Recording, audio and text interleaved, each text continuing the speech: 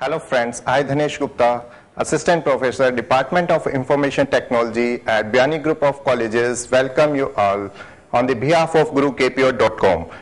Today I am lecture on life and scope of variable, or we can say storage classes in C. We know all variables have data type, but they have storage classes. There are basically two kinds of location in computer to store a variable value. In memory or in CPU registers. A variable stored class tells that where the variable stored, what will be the initial, where the variable stored means the value of variable is stored in memory or in CPU register. What will be the initial value of the variable? Starting value, if we can't assign the value to the variable, what will be it? It is a garbage or anything else. What is the scope of variable? Define that the range of the variable, and what is the life of variable? Variable show its validity throughout the program. There are the four storage classes in C. First of all, one is automatic storage classes. Second one is register storage classes. Third one is static storage classes, and fourth one last is external storage classes. First of all, automatic storage class. In this storage, the data of variable storage in memory, and the default value of the variable is garbage value. It means the unpredictable value. It is given by the compiler. Local scope, local to the block in which variable is defined, and life till the content remain within the block in which variable is defined. Automatic storage classes mean auto int, we can declare auto int I. Auto is the keyword for automatic storage classes, or we can define it without auto keyword. It is the default storage classes in C. Auto int I. Next is, this is the block where we declare int I is the auto.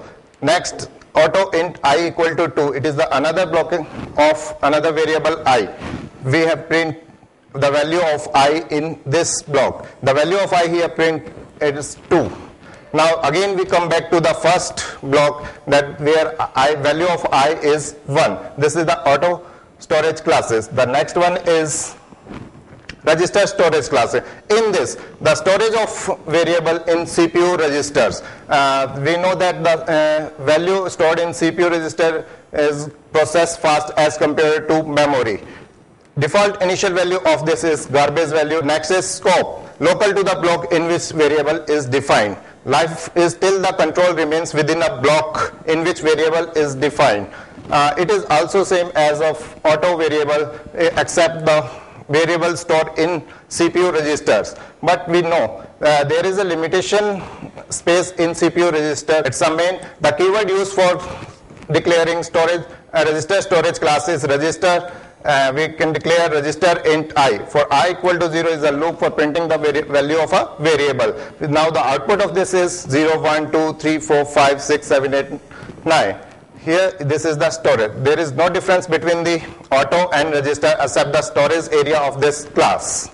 Next type of is a static storage class. In this storage area is a memory variable that we have declared store in location of memory. The default, but here the default value of a variable is 0. If we can't assign any value to variable, it assumes to a 0. Next is scope, local to the block in which the variable is defined. The life of the variable is value to the variable persists between different function call. It means variable stand there value after a function is after the exit of a function.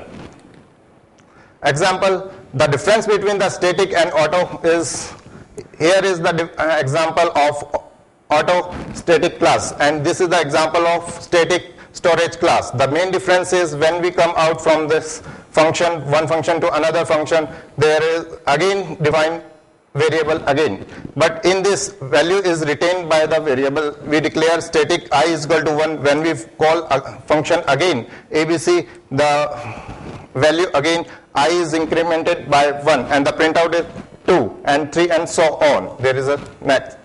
Next is external storage class. In this it is also called a global storage class.